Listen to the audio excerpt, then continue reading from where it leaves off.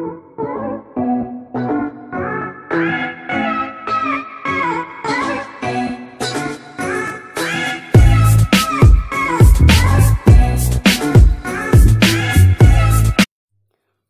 Students, ನಿಮಗೆ ಗೊತ್ತಿರೋ ಹಾಗೆ ನಮ್ಮ ಕುಷ್ಟಗಿ ಗೌರ್ಮೆಂಟ್ ಕಾಲೇಜಿನಲ್ಲಿ BA 4th ಸೆಮ್ ಮತ್ತು BCom 4th semester computer application ಸಬ್ಜೆಕ್ಟ್ನ ನಾವು ಅಂದರೆ ಶಿವರಾಜ್ ಬಂಡಿಯಾಳ್ ಸರ್ ಮತ್ತು ನಾನು ಮಾಲತಿ ಧರ್ಮಯತ್ ಇಬ್ಬರು ಹ್ಯಾಂಡಲ್ ಮಾಡ್ತಾ ಇದ್ದೀವಿ.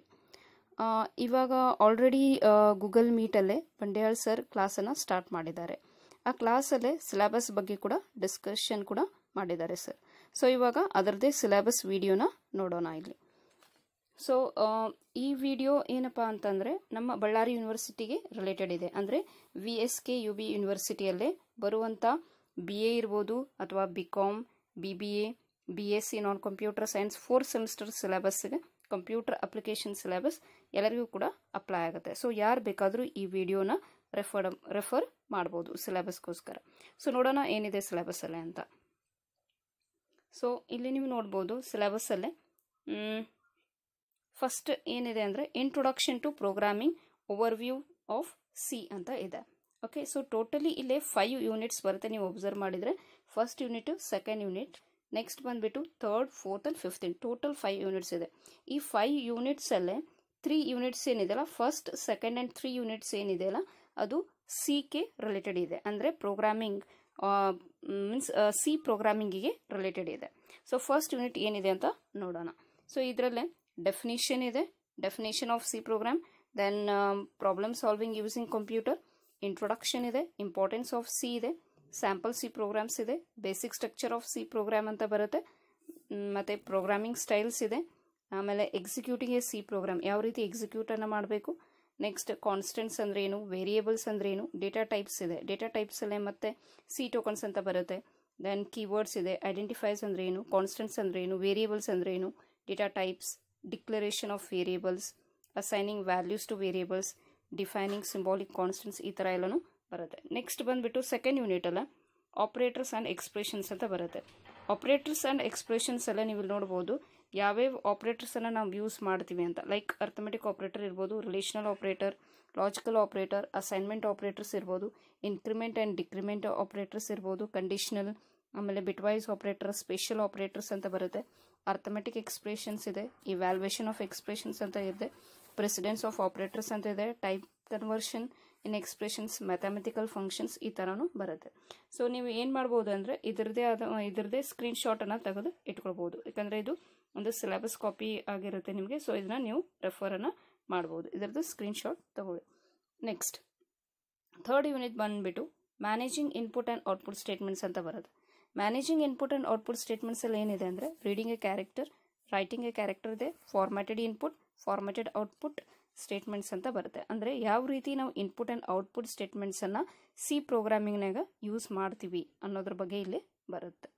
ನೆಕ್ಸ್ಟ್ ಯೂನಿಟ್ 4 ಅಂದರೆ ಕಂಪ್ಯೂಟರ್ ಎಲೆಕ್ಟ್ರಾನಿಕ್ಸ್ ಬಗ್ಗೆ ಇದೆ. ಕಂಪ್ಯೂಟರ್ ಎಲೆಕ್ಟ್ರಾನಿಕ್ಸ್ ಅಂದರೆ ಕಂಪ್ಯೂಟ್ರಲ್ಲೇ ನಾವು ಯಾವ ರೀತಿ ನಂಬರ್ಸನ್ನು ಯೂಸ್ ಮಾಡ್ತೀವಿ, ಯಾವ್ಯಾವ ನಂಬರ್ ಸಿಸ್ಟಮನ್ನು ನಾವು ಇಲ್ಲೇ ಯೂಸ್ ಮಾಡ್ತೀವಿ. ಅಂದರೆ ಬೈನರಿ ಇರ್ಬೋದು, ಆಕ್ಟಲ್ ಇರ್ಬೋದು, ಡೆಸಿಮಲ್ ಇರ್ಬೋದು, ಹೆಕ್ಸಾಡೆಸಿಮಲ್ ನಂಬರ್ ಸಿಸ್ಟಮ್ಸ್ ಇರ್ಬೋದು, ಅಥವಾ ಬೈನರಿ ಅರ್ಥಮೆಟಿಕ್ ಅಂದರೆ ಎಡಿಷನ್ ಯಾವ ರೀತಿ, ಬೈನರಿ ನಂಬರ್ಸನ್ನು ಯಾವ ರೀತಿ ಎಡಿಷನ್ ಮಾಡ್ತೀವಿ, ಸಬ್ಸ್ಟ್ರಾಕ್ಷನ್ ಮಾಡ್ತೀವಿ. ಆಮೇಲೆ ಅದೇ edition subtraction using once and twos compliment ಅಂತ ಬರುತ್ತೆ, ಅದ್ರ ಬಗ್ಗೆ ಇದೆ.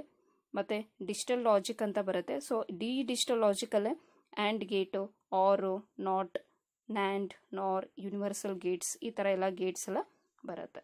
ನೆಕ್ಸ್ಟ್ ಲಾಸ್ಟ್ ಯೂನಿಟ್ ಬಂದುಬಿಟ್ಟು ಇಂಟರ್ನೆಟ್ ಟೂಲ್ಸ್. ಸೊ ಇಂಟರ್ನೆಟ್ ಟೂಲ್ಸಲ್ಲಿ ಏನಿದೆ ಅಂದರೆ ಯಾವ ಟೈಪ್ಸ್ ಆಫ್ ನೆಟ್ವರ್ಕಿಂಗನ್ನು ನೋಡ್ತೀವಿ ಇಲ್ಲಿ, ಲ್ಯಾನು, ವ್ಯಾನು, ಮ್ಯಾನ್, ಈ ಥರ ನೆಟ್ವರ್ಕಿಂಗ್ ಟೈಪ್ಸ್ ಬರುತ್ತೆ, ಕಾನ್ಸೆಪ್ಟ್ಸ್ ಆಫ್ ನೆಟ್ವರ್ಕಿಂಗ್ ಅಂತ. ಮತ್ತು ನೆಕ್ಸ್ಟ್ ಇಂಟರ್ನೆಟ್ ಅಂತ ಇದೆ, ಇಂಟ್ರಾನೆಟ್ ಅಂತ ಬರುತ್ತೆ, ಆ್ಯಂಡ್ ಎಕ್ಸ್ಟ್ರಾನೆಟ್ ಅಂತ ಬರುತ್ತೆ. ಸೊ ಅದ್ರ ಬಗ್ಗೆ ನಾವು ನೋಡ್ತೀವಿ ಇಲ್ಲಿ. Next definition of web page ಅಂತ ಇದೆ, and HTML, website and web addresses, web browsing ಅಂತ ಇದೆ.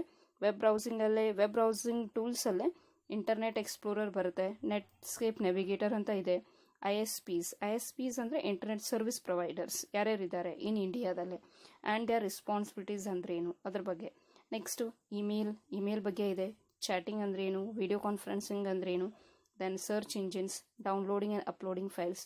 ಸೊ ಈ ಥರ ನಿಮ್ಮದೆಲ್ಲ ಸಿಲೆಬಸ್ ಇದೆ. ಸೊ ಟೋಟಲ್ ಸಿಲೆಬಸ್ 5 ಯೂನಿಟ್ಸ್ ಇದೆ. ಸೊ ಇದನ್ನ ಸ್ಕ್ರೀನ್ಶಾಟನ್ನು ತಗೊಳ್ಳಿ ನೀವು. ಸೊ ನೆಕ್ಸ್ಟ್ ಸೊ ನೀವು ಈ ಸಿಲೆಬಸ್ನ ನಾವು ಇಲ್ಲೇ ನೋಡಿದ್ವಿ.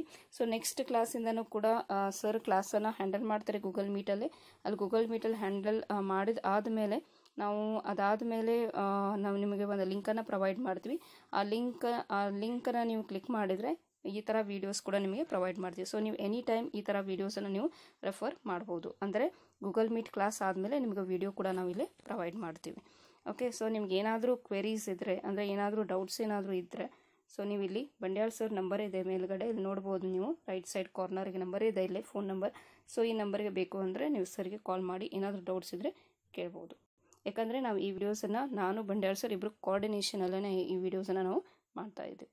Okay, so kindly subscribe to Guru Knowledge channel, click on the bell icon, and for further updates keep watching my channel. Thank you.